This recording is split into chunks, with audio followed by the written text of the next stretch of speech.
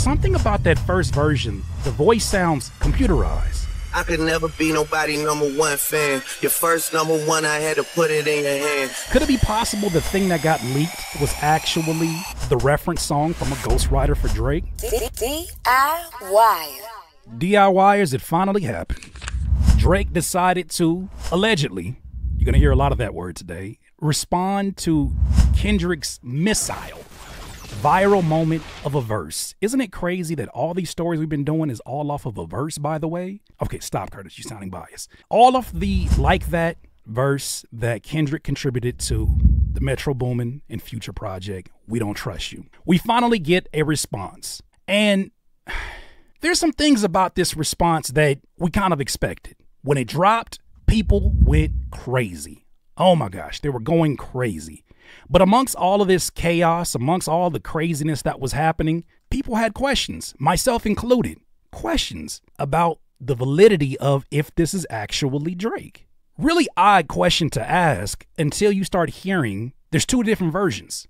One version is the first one we heard that for some odd reason, even though Drake has his own home recording studio, someone says that it was a leak. The crazy thing about it is this entire rollout has been somewhat ridiculous in that it's very different from any of the Drake diss rollouts we've seen before.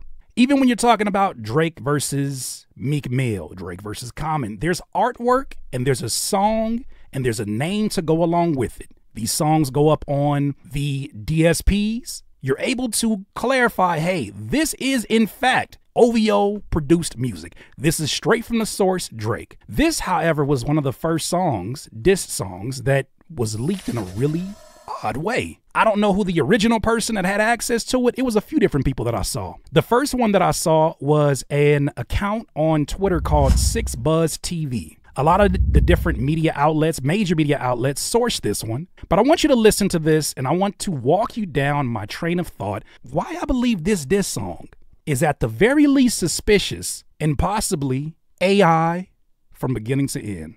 I'll explain my train of thought. Peep this out. This was the first track that got released, leaked.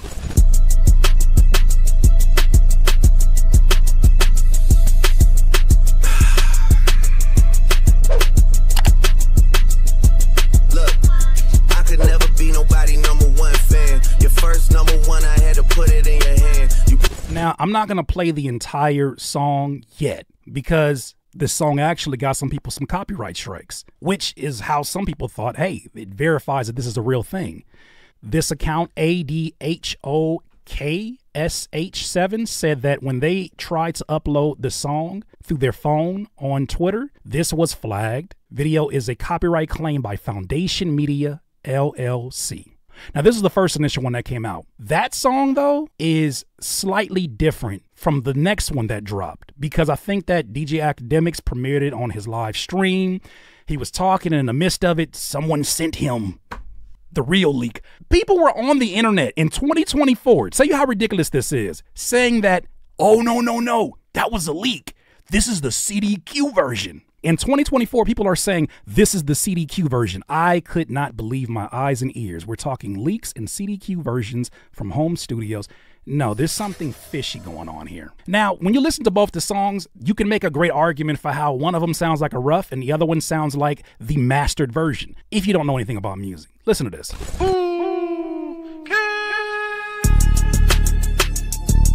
There's a pitch shift that you can tell already from the beat. The beat hits a lot harder because you can actually hear it present. But let me continue. Interesting enough, this one has so much more energy in the production, also in the delivery. So when everybody was running around saying CDQ version, oh, no, that was just a leak version where, you know what I'm saying, he just didn't have as much energy.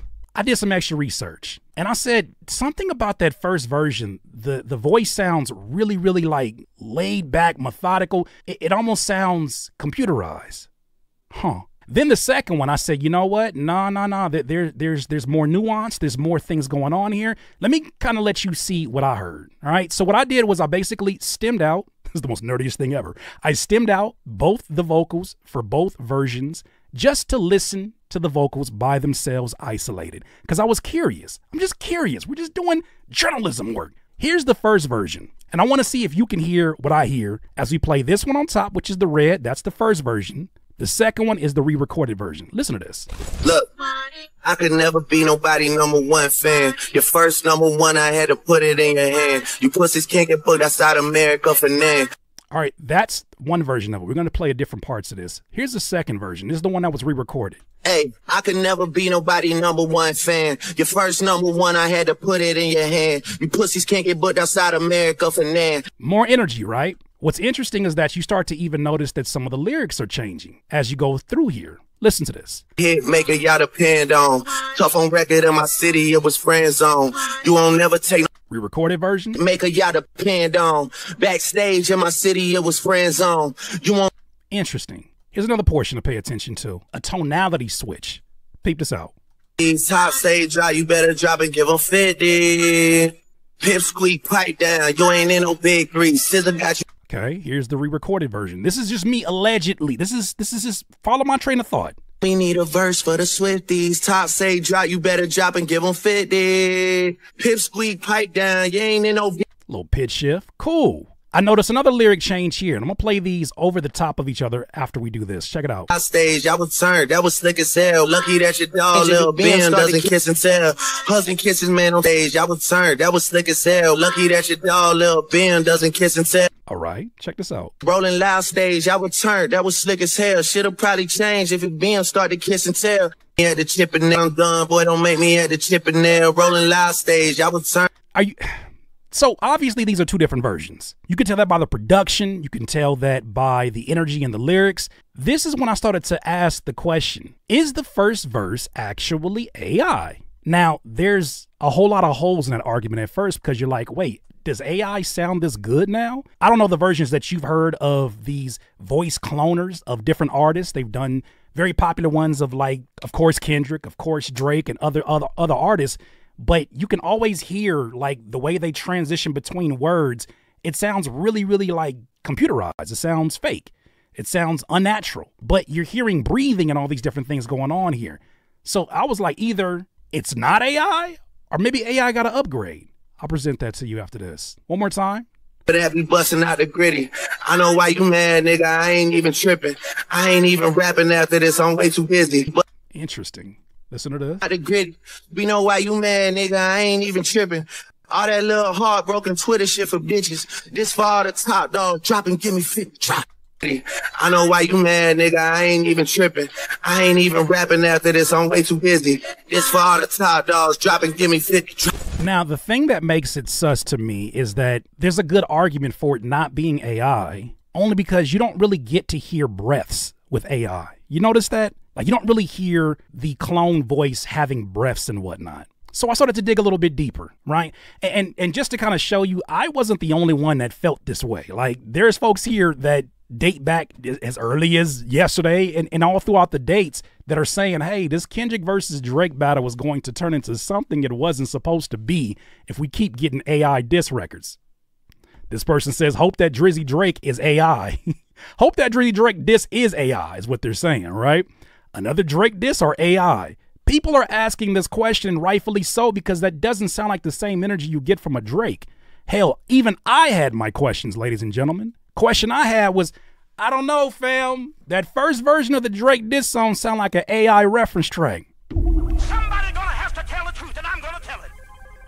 Interesting enough, it started to make me think, are we possibly in a time where the ghostwriters of yesterday, because if you didn't see, there was another leaked ghostwriting record where someone supposedly leaked a version of Lil Yachty doing a Drake song, word for word, flow and all that. And this is really more so for those of you that don't understand the necessity of reference tracks. Check this out. I just pulled me off the phone, man, to take stands. Round my F&N like the whole hands. I said so much last time, it's hard to leave the bed. For those of you that don't know, typically reference tracks are created as a demo that you send off to an artist that has plans of re-recording it, slightly altering some of the lyrics along the way so that it feels like more like something they wrote. It feels more personalized. But usually these people would be the writers of this original song, and they will be the ones that inspire, if not the majority, at least they start off the vibe, as the kids like to say. So it's really peculiar that this comes out around the same time as that first diss song. So my brain started going like down this rabbit hole. I was like, man, could it be possible the thing that got leaked was actually the reference song from a ghostwriter for Drake? Nah. You being a hater, Curtis. Plus, there's too much nuance to it, right? That's got to be Drake. I put out this thought and someone asked me, they said, nah, Curtis, there's no way that this was AI because the disses on the song were too personal. And so I told him, I said, it's not my theory if AI wrote it, but whether if AI was used to cover up who did contribute to it. Once your pen as a lyricist is in question, it's always in question. Then in the midst of me going through all these different comments, this was some shit that really got me thinking and down a deep rabbit hole. I'd like to introduce you to Derek King Music. Just to kind of give you an idea of the advancement of AI, voice cloning, I want you to check this out. I keep a guitar in the whip when you're ready to play. Let me know we can rock out. Tired of sparing you niggas. I see you in traffic, just know we gon' hop out. Hitting your bitch from the back, she in love with it. Too much dick, I make her tap out. I like 'em nasty, fuck me with passion. Wretched bitch, I pull a track out.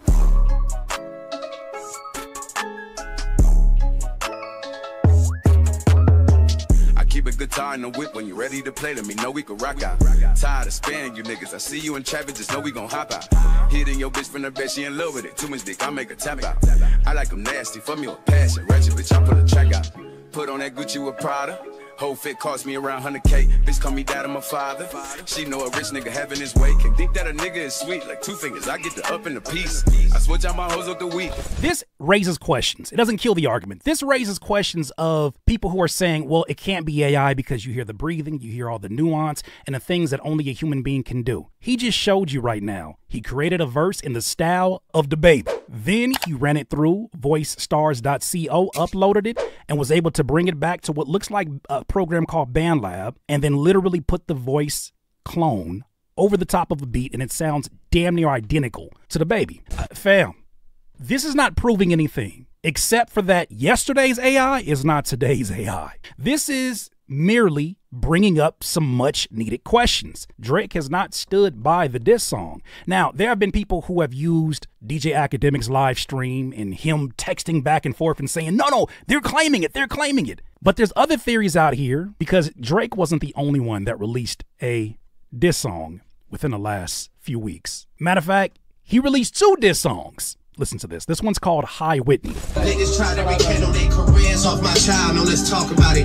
I'm about to push all the buttons, push they keep that, push the G fast. Now, mind you, part of the reason why the quality is so bad, this was re-recorded off of a DJ Academic's live stream where he got the, he had access to it or something. He found it online and he's playing it through his speakers, and now someone's recording this off of their screen. Yeah, you never heard about how Drake stop, but a Drake flop, cause I make that little boy K-Dot turn K-pop. I see if these niggas future sleeping at rest stops and have your soul earnings and profits come from that wing stop. I'll get your Joe Blows buttoned up. So that one's called Hi Whitney, where he goes on to even, I mean, the person who created this, which, oh, if you didn't know that, it wasn't Drake. If we're going to trust confirmations, we got to hear confirmations once again from this source, right? Shout out to Academics. Someone clipped this also from another stream of DJ Academics where he confirms the new Drake diss Hi Whitney is AI. And the source is, as it says here, Drake. He did hit me. He hit me, how long ago? Yeah, he hit me an hour ago. Wow, we're fucking late. And I guess when I was playing that Hi Whitney shit, he said that's AI. He said 100% AI. I'm going to take his word, but I ain't going to lie to you. That shit is slick. Yo, Drake, I ain't gonna lie. You might want to...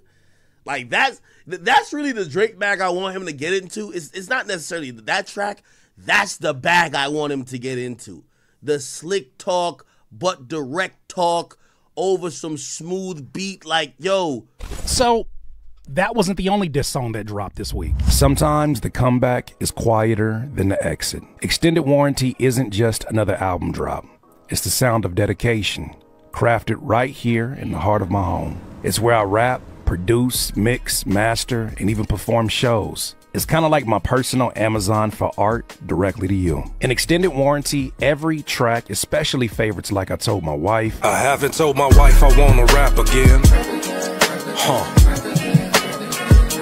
stand as a chapter of renewal at 39 years of age. This, of course, is my promise to you, this craft, after sharing 9 years of knowledge on YouTube. Now I'm channeling all that energy back into music. And as you know, this means no streaming platforms. Just us. And to my supporters, this music, this vision, this success, it's alive because of you. Here's to the art that fuels us, the journeys we share, and the revolution that is just getting started. Get your exclusive copy of Extended Warranty at CurtisKing.com. Matter of fact, a Kendrick Lamar diss song dropped, a response to the AI, which I'm calling it AI. This one, however, someone put a name to it. I think it's Synth the Rapper. He actually showed you how he made his AI diss response back to Drake. What are we doing? Like, I'm saying this out loud. What the hell are we doing? Yo, Sy the Rapper here, and this is how I created the viral AI Kendrick Lamar diss track. Utter my name 3 times in front of your mirror. You hesitate to proceed after you reconsider. Lights flickered, the energy in the room shifted. Scared to open your eyes, cause you feeling the ghost of Kendrick. Now first you gotta get a beat that sound like chaos and the world is ending. So this is a beat that I cooked up. He hit that keyboard hard as hell. That shit got some endurance. And you gotta write some lyrics and spit them the way that K-Dot would write them and spit them. Utter my name 3 times in front of your mirror. You hesitate to proceed after you reconsider. I know Kendrick Lamar likes to emphasize his T's. Party. He can party. So we gotta incorporate that. Grab your Glocks when you see K-Dot. See that hard T I was telling y'all about? Dot. Most people just say dot. He dot. Last but not least, I gotta put my beat tag on it. Now let's listen to how the finish result sound. Grab your Glocks when you see K-Dot. Better car ghost riders just to beat K-Dot. I came with a full clip, but only need 1 shot. Now this song is viral on YouTube. It's called One Shot. I ain't gonna lie, I shocked myself. I thought it was gonna sound fake. I thought people was gonna be able to tell it was fake. People think it's actually real. So I just wanna come out for the record and say that it's AI. That's not Kendrick's response. I know Kendrick gonna come harder than that. I just couldn't get too disrespectful because I ain't in a beef. You feel me? Ain't nobody diss me. It's actually funny. I seen Drake heard it and commented.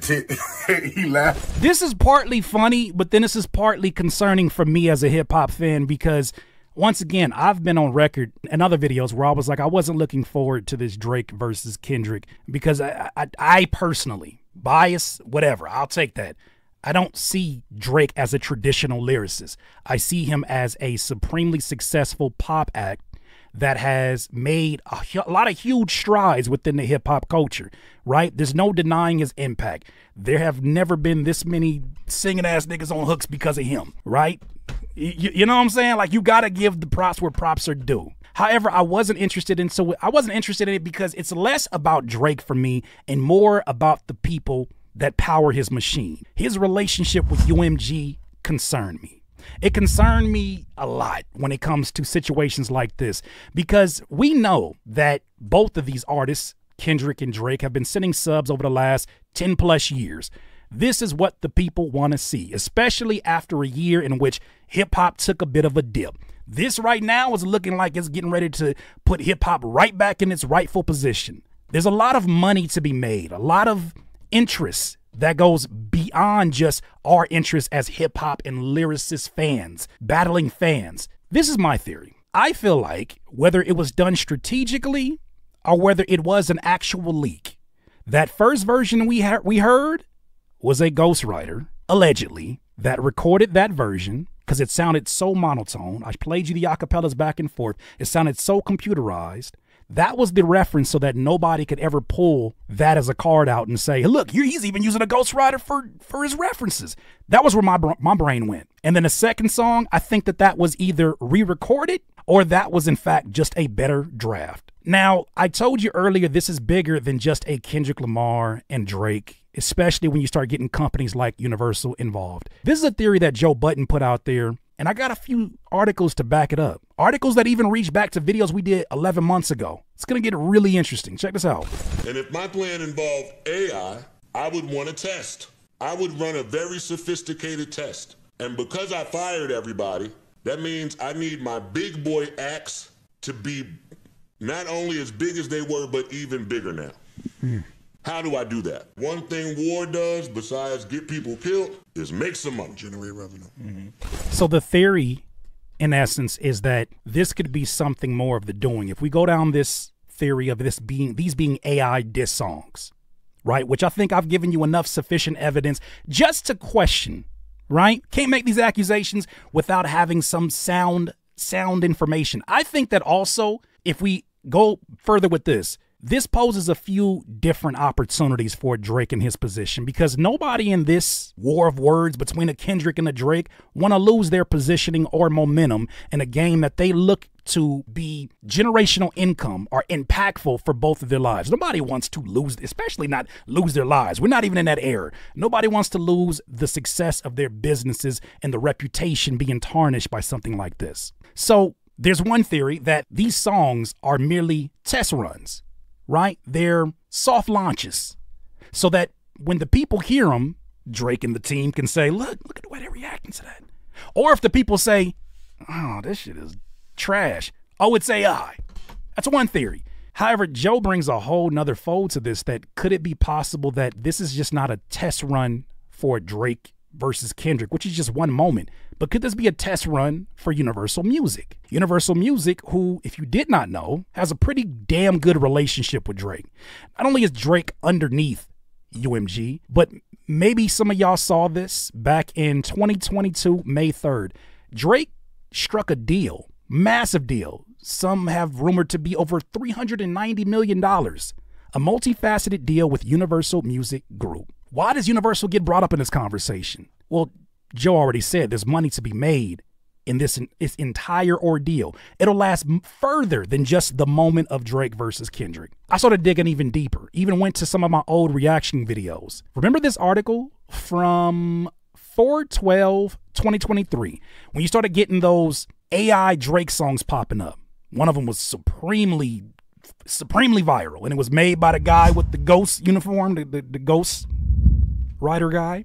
Universal was very aggressive about getting these songs taken down because they owned so much of the music that was out there. I think Eminem was another artist. They were very aggressive about making sure these songs were pulled down. Matter of fact, this article title reads, Universal Music is asking streaming services to block AI companies from accessing its songs. I'm assuming in the hopes of the songs training the AI. Initially, when I saw this, I said maybe they just want to get ahead of it so that they can make the money off of it that they think that they deserve. Interesting enough, later that year, Universal and Google reportedly were in a licensing talk about AI voice cloning.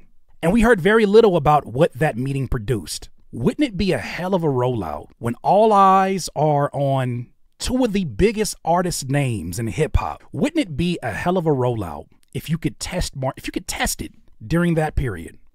I went over to that website that I showed you earlier where the guy was imitating the baby verse and he was imitating SZA. It's called voicestars.co. Let's go full screen on this one. So voicestars.co says here in their actual headline, transform your voice, make it stars. Select an AI voice, upload your track, and generate the perfect AI cover. And if you look down here to the bottom left, look who's the #1 trending AI voice right now.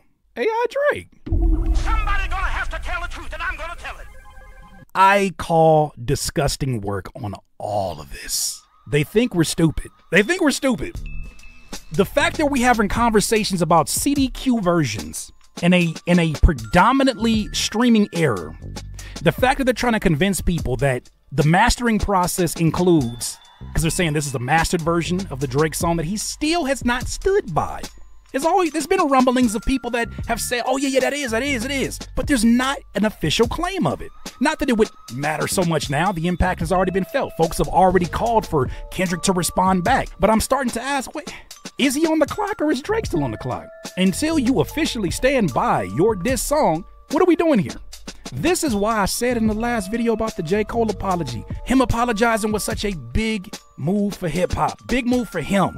Salute to him. But there's a part of us that are hip hop fans, myself that is a hip hop fan, and looks at that and says, that was the last battle that interests me. This Drake versus Kendrick, just seeing how petty the back and forth. You see Rick Ross inserted himself into this conversation. I didn't even want to cover that because it got so petty between Insta stories.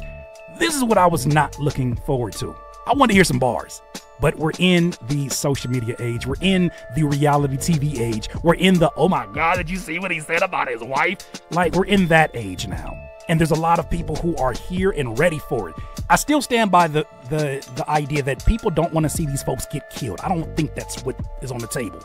But I do think they want to see their reputations bleed. However, I would hesitate to be as excited about seeing the death of a reputation, death of a business, when you know that there's someone who can sit back like a Universal that has hands in both of these artists' careers. Kendrick, at one point in time, his last project, even with PG Lang, was an association with Interscope. Drake, OVO, is also underneath the umbrella of Universal. Now, as you can see, that's one of their bigger poster childs that they struck a deal with. They benefit from it. You know what's funny? Kanye West versus 50 Cent. That was also a win for Universal. Who won that? Universal Music won that. It's a lot of things here that I think that if you're a fan of either one of these artists, you're going to already say, I don't care what you're talking about, Curtis. I just feel like whoever won, whoever my dog is, that's who won. Doesn't matter. I want you to really do as much research as you can. If this is something that interests you, and if it's questionable, question it. Those are my thoughts, though, DIYers. You let me know what you think. DIYers, if you enjoyed this content, make sure that you hit the like button and maybe even consider subscribing. Come on, man. Stop being greedy. Peace.